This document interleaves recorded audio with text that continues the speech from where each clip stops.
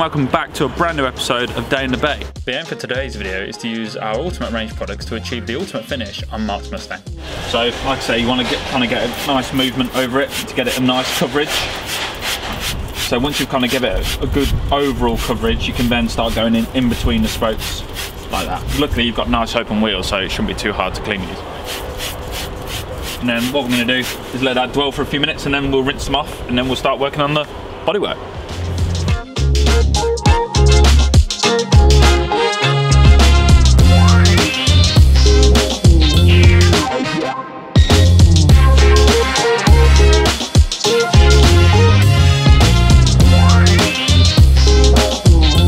This is lit.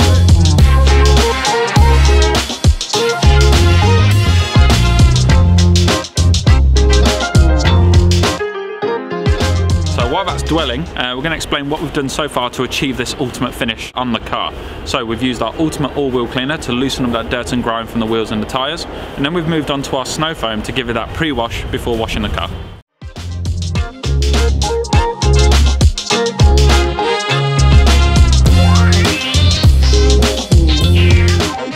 So we've already deviated from the plan, but there's a reason. So this is the ultimate detailing video. We are showing you how to get the ultimate finish on your car using our ultimate range. Now the reason we're not using our ultimate shampoo is because it contains wax. Now we don't want to put wax on this car before we start detailing it. It's a waste of product and a bit of time. But the reason we're going to advise using it in the future is because this shampoo will bond to your existing wax protection and prolong it and give it more gloss and more protection. So that's why we've kind of deviated from the plan and using the Wash Plus. When there's creative circumstances, deviate from the plan. Be a bit free, be a bit out there. Whoa. Happy detailing is what it's about. We apply the shampoo directly to the mitt, like this. And the key is to do one panel at a time. Just kind of really work it in, give it a deep clean.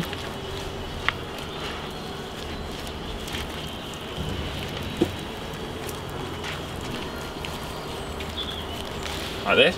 And then into our yellow bucket, we're going to clean out the wash mitt. Because every time we want to hit the car with water, we want to make sure it's clean, uncontaminated water. So we're going to clean the wash mitt on the grit guard, give it a good rinse out, back into the fresh water bucket, and then reapply the shampoo.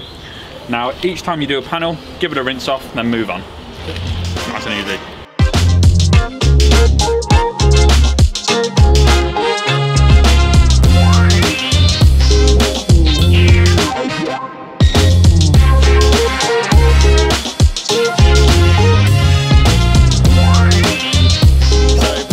Give it a good old shake out just to remove any kind of loose fibres, and then there's 1,000,001 ways to dry a car. It doesn't really matter. What I like to do is kind of get it nice and folded and just gently wipe the surface and then just move on. And the good thing about folding it is you can unfold it to essentially one towel becomes 8. So just makes your life a lot easier when it comes to moving around such a big car. Just like I say, don't overwork the surface, just give it a nice gentle wipe. And then we'll move on to the paint correction.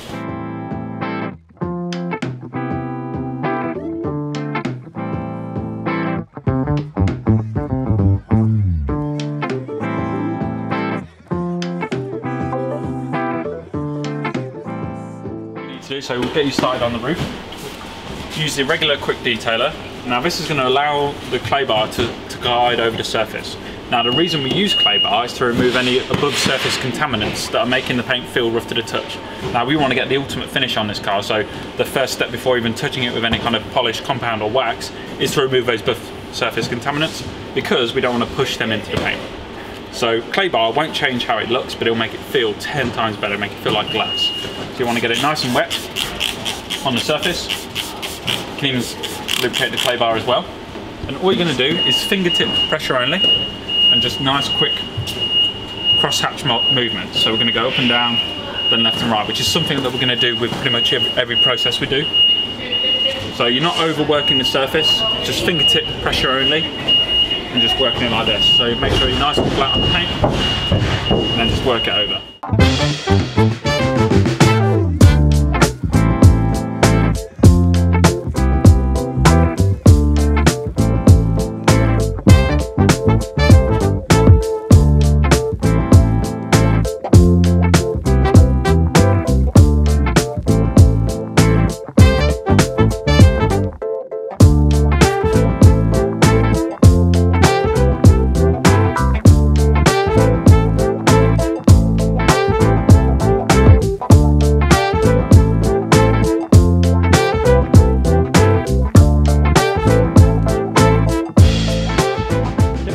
So to start achieving this ultimate finish on the car, we're going in with our ultimate compound. Now this is my go-to kind of ultimate paint revival tool. This is going to remove the swirls and scratches and really start bringing that clarity back to the paint before applying the polish for the gloss and the wax for protection. Now we've got Mark using the machine on the bonnet, and what we're going to do is show you how you can use it by hand as well to achieve a fantastic finish on slightly smaller areas or areas that you don't want to use a machine. So we're going to use the super micro abrasives within the ultimate compound along with our even coat pad to gently work the surface area to bring back that clarity and remove any of those light swirls and scratches.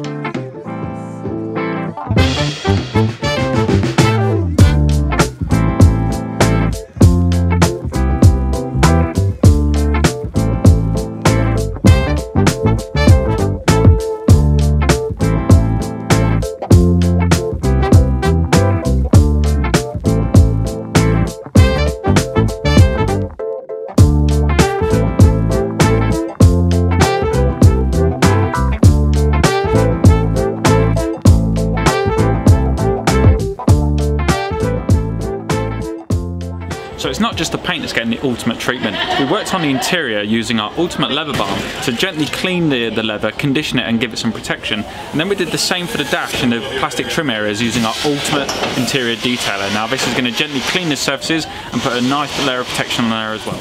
So now we've done the hard work of reviving the paint, we're going to start refining it using our ultimate polish. Now this is super slick and full of good oils for the paint that are going to feed into that and give it a real wet look gloss.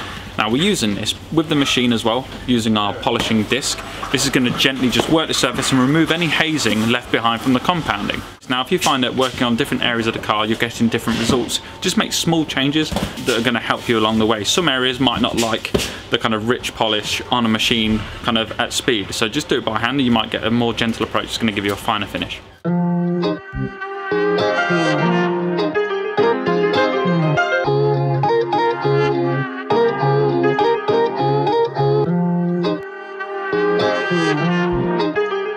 Start it up.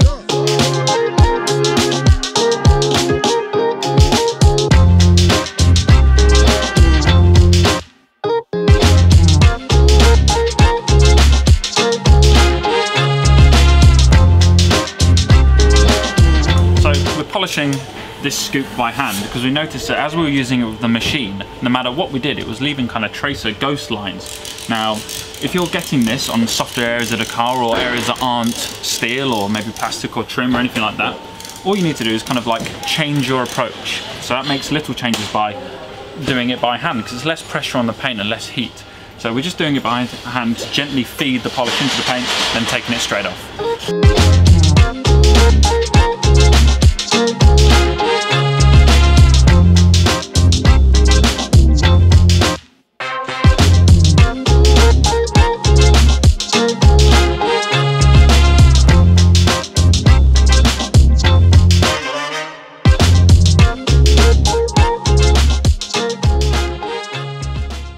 So we've done the hard work of kind of reviving the paint with the compound. Then we start refining that with the glossy kind of ultimate polish oils.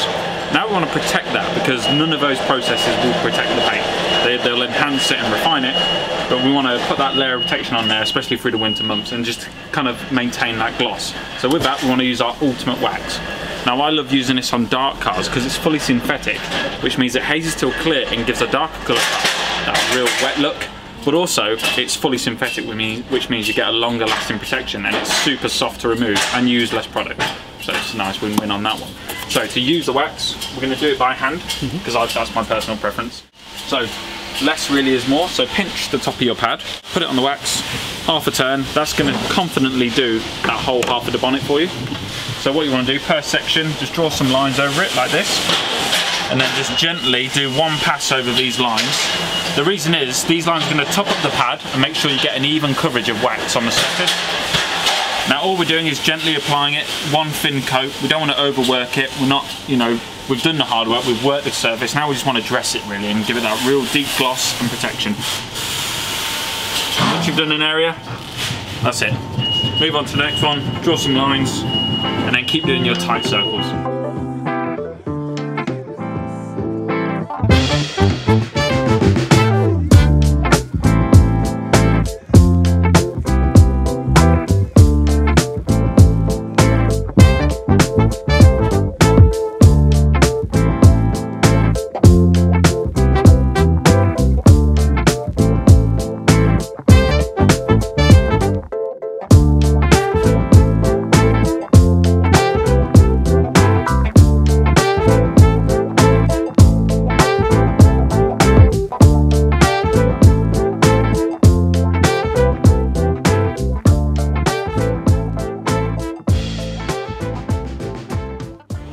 waiting on the wax to cure, we're going to have a recap on what we've done so far. So while the car was outside, we used our ultimate all-wheel cleaner to degrease and clean the wheels and tyres. We then moved on to using our ultimate snow foam to kind of pre-wash the car and get off those loose dirt grind contaminants.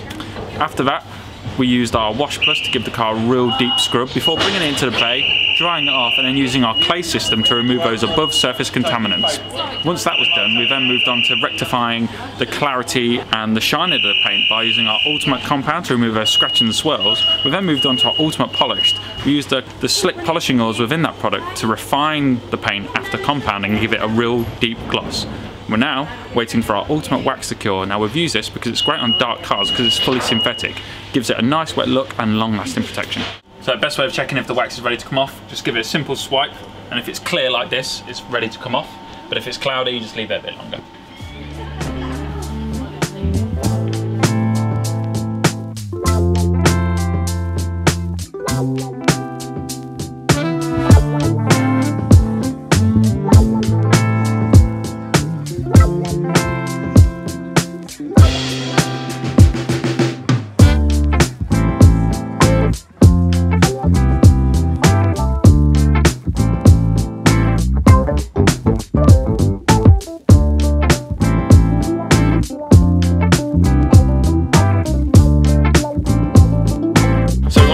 Providing some protection for your trims down here.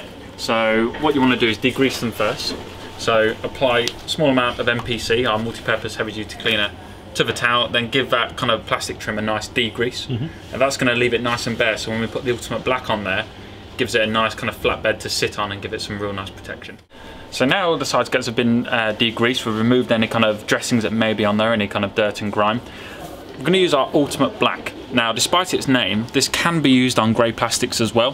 What it's going to do is kind of revitalise any kind of Tyre colours, but also give it that UV protection and long-lasting protection, which is going to keep the colour for longer. All you need is our even coat applicator pad, small amount of ultimate black, and then gently just feed it into the surface.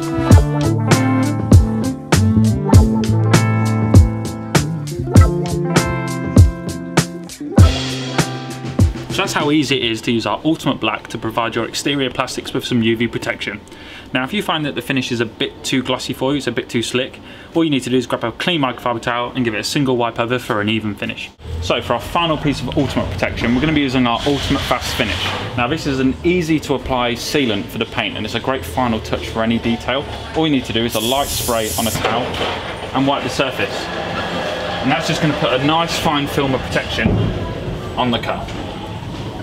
No buffing required, just let it flash off and let it do its thing.